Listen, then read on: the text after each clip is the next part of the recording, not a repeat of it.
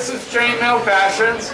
We here at Chainmaille Fashions make chainmail for all occasions, and those occasions when only chainmail will do. We make the underwear that's fun to wear. Would you like to see that? Well, you're in luck. I have a few very dedicated volunteers, mostly owners wearing their own chainmail, that are going to come out here and risk their skin to show you their chainmail outfits. Do you want to see that? Well, there's a couple of things that I got to tell you before I can let them come out. My costuming in and of itself goes over some people's limits.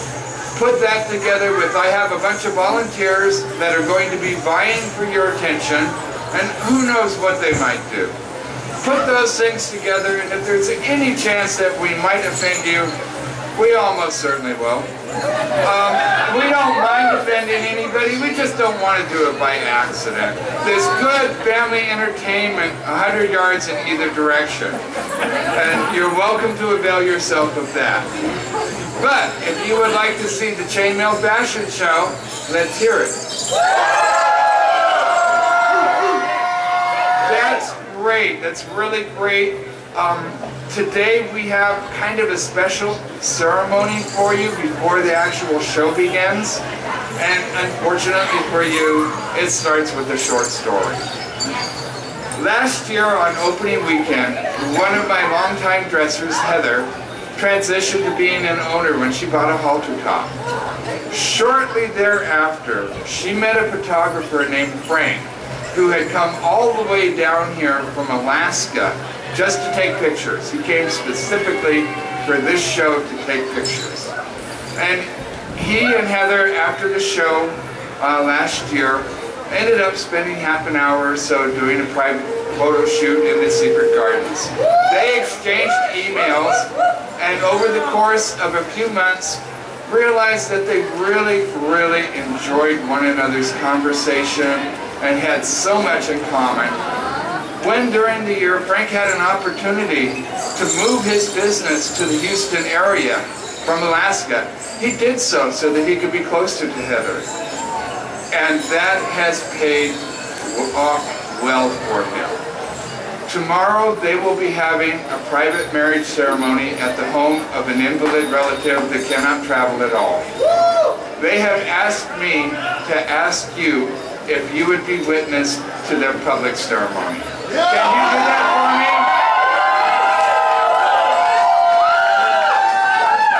Well, without further ado, I will bring out Frank and Ehrlich, who will be officiating.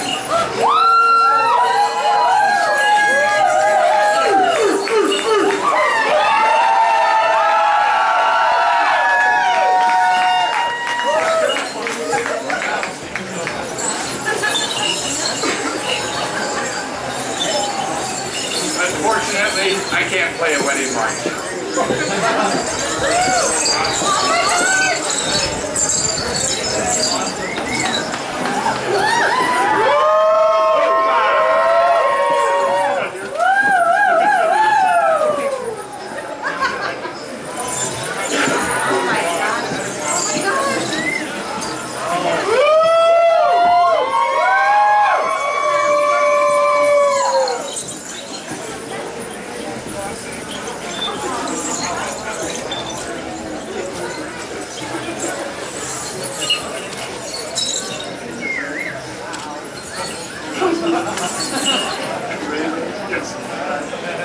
Love is the reason we are here.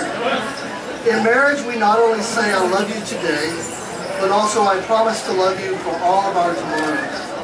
Frank and Heather, in the days ahead of you, there will be many good times and a few stormy times. Times of joy and rare periods of conflict. I ask you to remember this advice. Let your love be stronger than your anger. Never go to bed angry. Learn the wisdom of compromise, for it's better to bend than break. Believe the best in your beloved rather than the worst. Confide in your partner and ask for help when you need it. Remember that true friendship is the basis for any lasting relationship. Give your spouse the same courtesies that you bestow on your friends. Say, I love you every day. Frank and Heather, I remind you that marriage is a precious gift, a lifelong commitment, and a challenge to love one another more completely each and every day. Please join hands and look into each other's eyes. Frank, with this understanding, do you take Heather Aguilar to be your wedded wife, to live together in marriage? Do you promise to love her, comfort her, honor and keep her for better, for worse, for richer, or in sickness and in health, forsaking all others, and to be faithful only to her, so long as you both shall live? And Heather, with this understanding, do you take Frank Kovalchek to be your wedded husband, to live together in marriage? Do you promise to love him, comfort him, honor and keep him for better, for worse, for richer or poorer, in sickness and in health, forsaking all others, and to be faithful only to him so long as you both shall live? Yeah!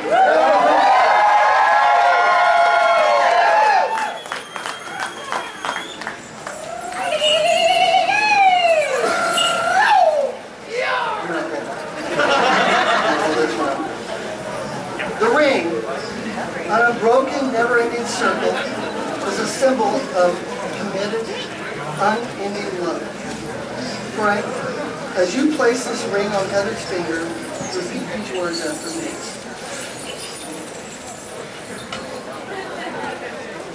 This ring, a gift for you. This ring, a gift for you.